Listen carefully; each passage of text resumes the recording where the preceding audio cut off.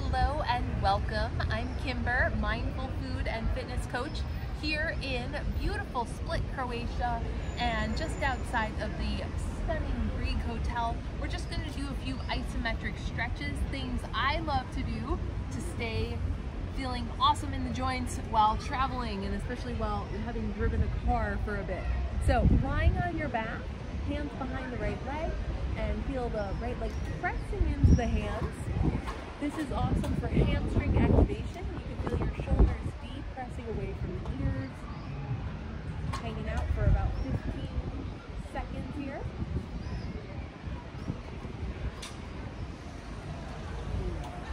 And then we'll make this active by straightening your right leg 100% and feel your right thigh muscle turning on super strong.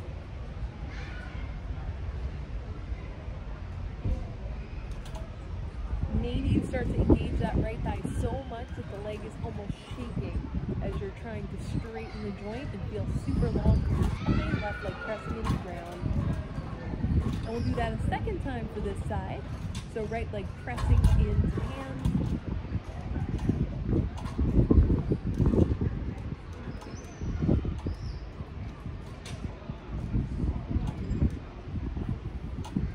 Right leg straightening 100%. Maybe you can get it to come just a couple millimeters closer up towards you. Of course, if your leg can't straighten, no problem to lower it to an angle where you're able to straighten it so you feel that strong quad activation. And then we'll just come into a spine twist. Right knee bends and taking a gentle twist of knee across spine, encouraging head to turn the opposite.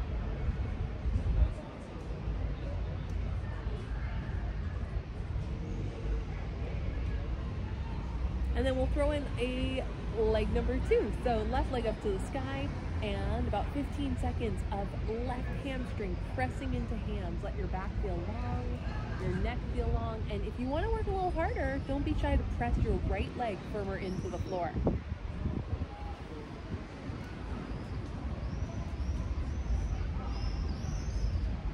Straighten and engage that left leg 100% straight. It's up to you to turn on your quadricep as aggressively as you can. You want to feel like those muscles are pulling alongside the knee, engaging as your right leg presses thoroughly into the floor. Maybe it comes a couple millimeters closer to you, but the most important thing is that the leg is super straight. We'll do it one more time for this leg. Left leg pressing against hands.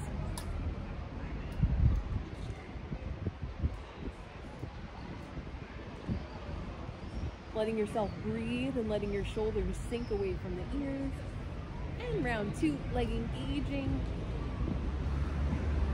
Another great way of doing this is with a strap. So if you ever wish to do the slightly bent knee portion with a strap right around your heel bone or a towel held in that place, that's a fantastic way of modifying this.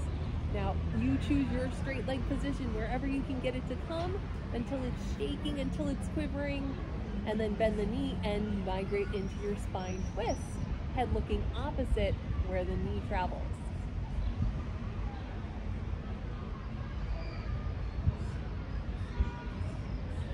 We'll throw in a little bit of core isometric now. So hands pressing into the front of right thigh.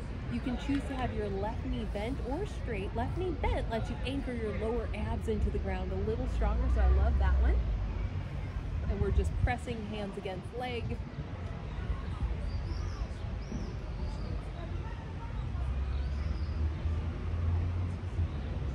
And we'll give it a little moment to relax. And we'll try the same thing now. Everyone try the straight leg version. Hands pressing against the right thigh. Your hardest fight of hands against leg, shoulders depressed, lower belly pulled down to the ground. Now we'll give this 2 more variations with chest lifted. And maybe with your left leg lifted if your lower back stays on the ground. So if you're making the fight happen here, your abs are working super hard, and then enjoy a passive stretch of knee drawing into chest. And we'll take that on side too. Left knee tabletop, hands press against left thigh. This is the most gentle for being able to anchor your lower back, for being able to round your lower back into the floor and feel your lower abs tighten, your obliques tightening, ribs down to pelvis. Version 2, we just relax a moment, give it a little shake if it needs. And version 2, hands press into left thigh. Then if you want to add on, you can curl up head, neck, and shoulders, and or lift your long leg, just float it a couple inches off the ground and your lower back remains anchored. You do your strongest press, only takes a few seconds to work. And rest it down, knee draws into chest. And we will flip over to face down for a little bit of glutes. Your choice of hand position, my favorite, is to take the hands just near the shoulders, let the shoulders relax, and we're gonna activate the glutes as hard as we can for 1 solid minute. Are you ready?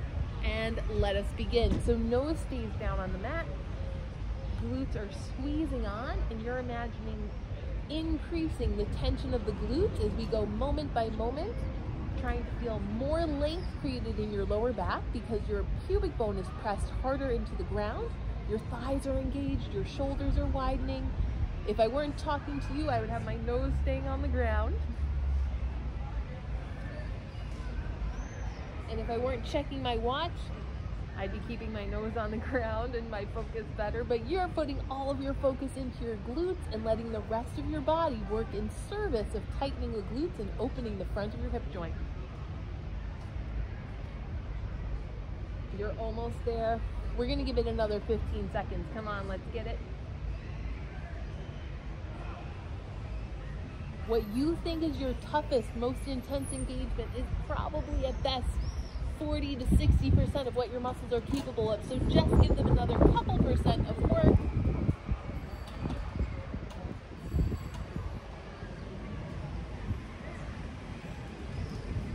And come on up. We'll just finish with a cat-cow on our elbows and knees. So elbows down, forearms parallel, and gently cat-cowing. Try to be very detailed and sequential, tucking your tail, pulling in your lower belly, rounding your lower back, and going segment by segment of your spine, pushing the hands away from knees, pushing the knees back from hands, letting the back of your neck be long and wrinkle free, and we'll unwind, arching, sinking the waist, lifting the chest, again feeling elbows narrowed, hands spread apart, last rounding of our spine here, tail tucks, navel pulls in, push, push, push the ground away. See if you can fire up and find a little bit more glute, maybe a touch of external rotation in the thigh bone will help you find that and feel that. And coming out of it, sequencing, try to leave your upper back rounded as long as possible. Chest lifts. And you've done it. Thanks for joining me for a super quick little bit of stretch and strength. I'm Kimber, mindful food and fitness coach, focusing on Pilates and focusing on the health of your joints and safety of your movements. Have an amazing day and reach out. Let me know what I can do more of to help you